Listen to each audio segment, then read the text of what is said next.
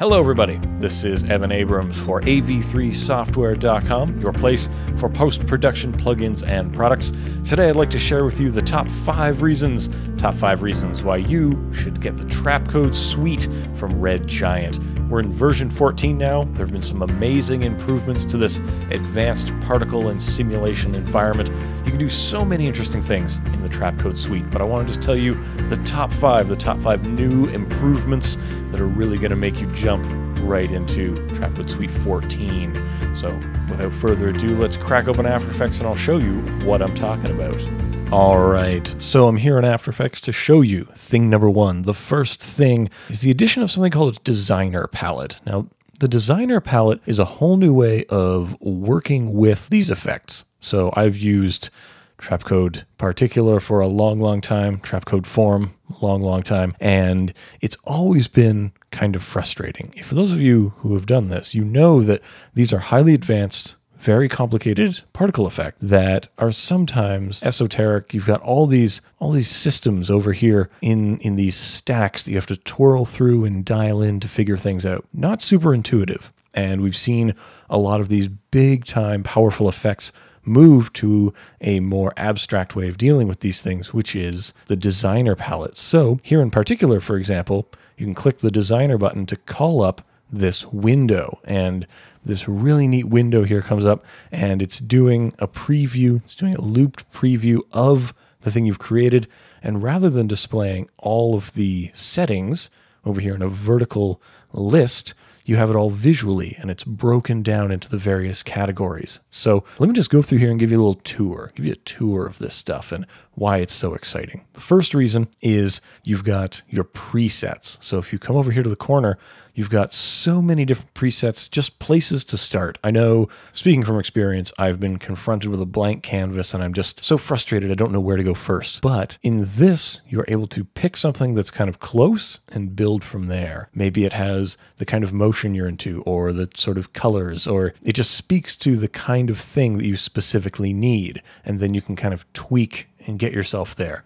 And once you've kind of chosen where you want to start, you then come down here and start messing with all the little facets you can change. And all this is the same stuff that you find in the vertical list, but it's all broken down very nicely so that you don't have to get confused with things you don't need to look at. So you can start by customizing your emitter type. So when you select the emitter, the emitter type properties show up over here. Now, there's another type of preset you can enjoy too. We have blocks that you can put in. You're slotting in these little like Lego blocks that are making different changes. You could be choosing from an image here. You could be choosing, give me the default, give me the box, give me the grid, have it emit from a light, have it emit from an object. Spoiler, that is one of the interesting things that is new, but you can just choose it visually. And then you can define the motion. You can start to define that visually and you can tweak these numbers nicely spaced out, nice and visual, and it updates in real time. So if we have the direction spread, if we start increasing that, you can see in real time it updates. And this preview is isolating this effect so it doesn't render anything you don't need. And you can really fine tune it. And you've got particle types, all this great stuff. You can choose your physics, your gravity, your auxiliary systems. Everything in here, visual, wonderful, seamless, and this is something that features on Form and Particular. This really speeds up your workflow. It really speeds up getting creative and dialing in to exactly what you want to see because you can focus so much and you don't get lost in the numbers.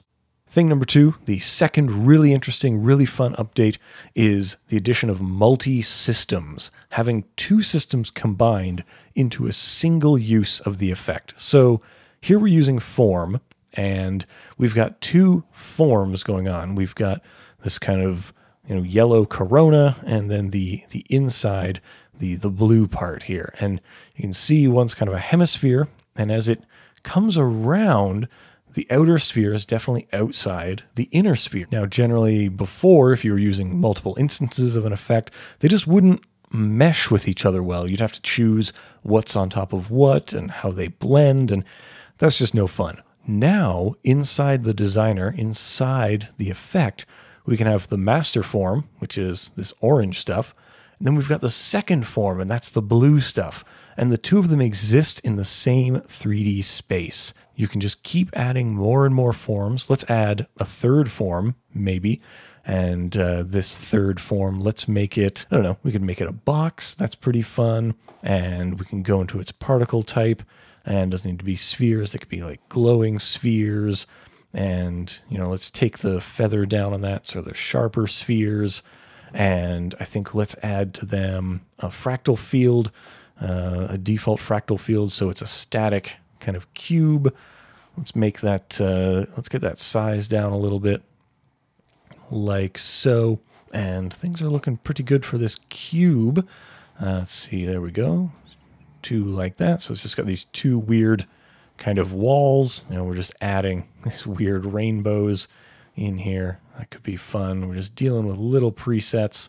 Boop, boop, hitting the random here. Yeah, there we go. And you can start to dial in specifically what you're after. Doot, doot, doot. There we go. And this could be like a green. Awesome. Set its blending mode also to add. Now we've got this green thing in there. It's really just to kind of contrast what's going on. So when we apply this, you can now see there it is. And as we rotate around, things are getting in front of it, things are going behind it, and is in that space. It's really useful to be able to layer these things how you expect them to be. You can create amazing nebulas and star fields, and as you whip a camera through them, they don't overlap and it's not weird. So having this kind of control, to have it all in one space, phenomenal. So thing number 3, the third thing, kind of segues from that multi-system situation we were talking about. So it's great to be able to add systems, but it's also really great that they all respond to the same global parameters. Now, global parameters are things like your physics. So the particles all live in the same physical world, and maybe they all have the same kind of shading situation. So in this example, we're looking at some burning embers. This is the welding burning embers preset, and it's set up so that it is working off of bounce physics. So it's bouncing off of things, it's bouncing off of this solid that we've put down here.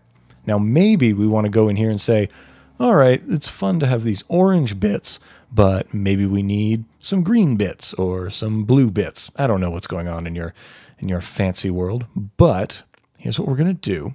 We're going to go into the designer, and we're just going to add another system. So here we are in systems. We hit add. Now we have system number 2, and system number 2 are just these white spheres. That's nothing yet.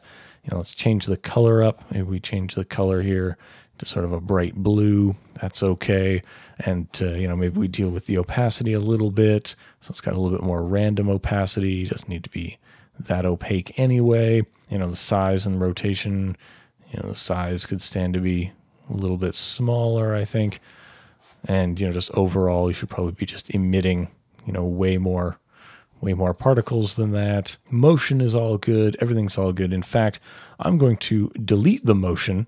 And by deleting the motion, that means system 2 is taking the motion of the master system. So it's looking above it and saying, hey, what are you doing? I'm going to do that too. So it has the same motion.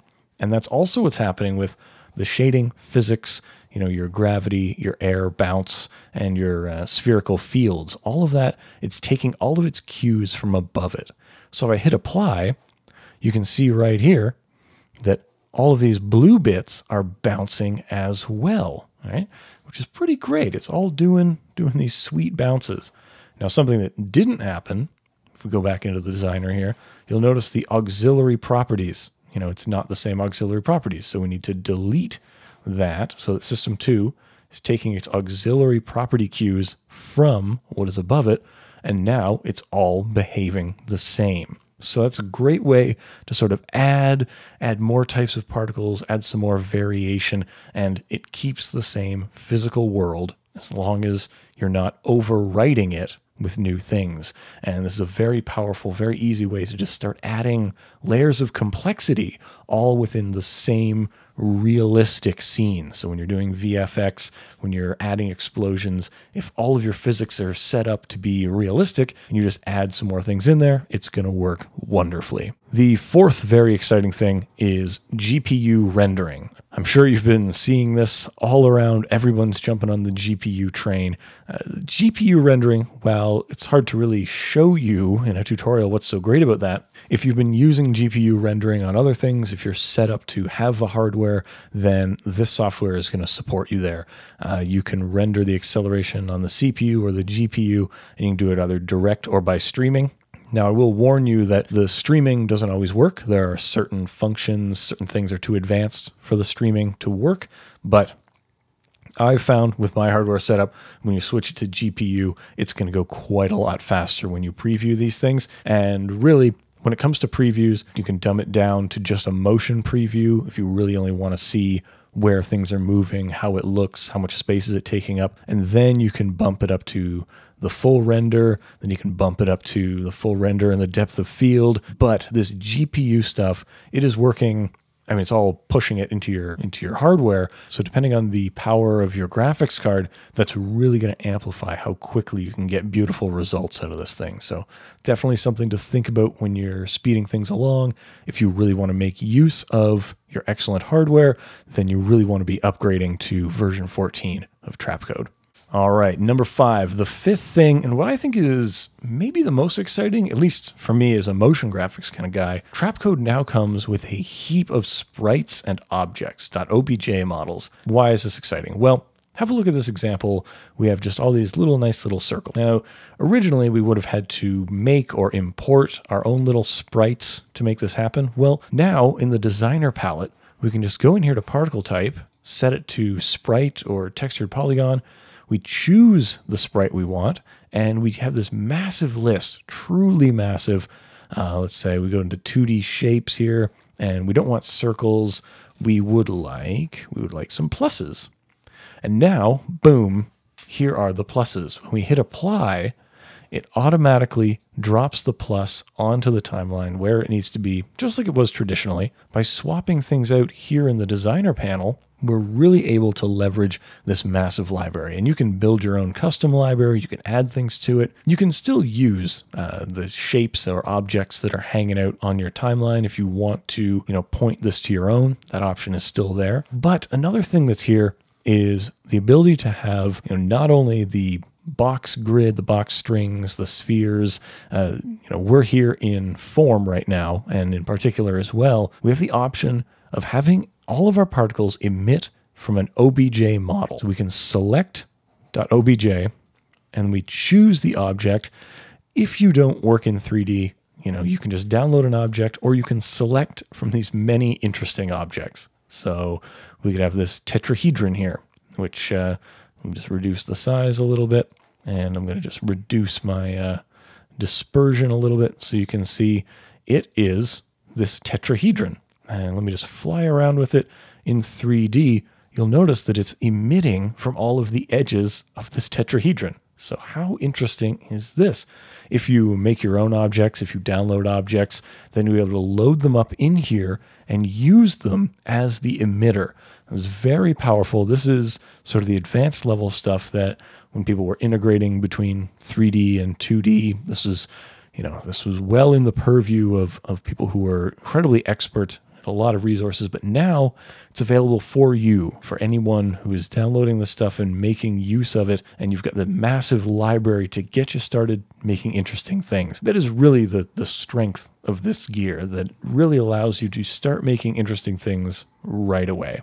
Thank you so much for watching. This has been Evan Abrams for AV3Software.com with the top 5 things that are new and improved in the Trapcode Suite, now in version 14. Head on over to AV3Software.com. Follow the links in the description to head on over there and get yourself a license of this amazing suite of tools, these advanced particle systems. You're going to really love them.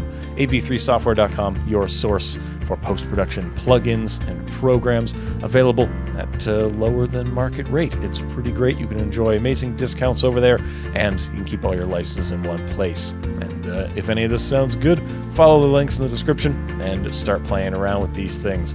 So I've been Evan Abrams. Thank you so much for watching. Subscribe to AV3 on all of our social medias, and we'll see you around for more amazing products right here.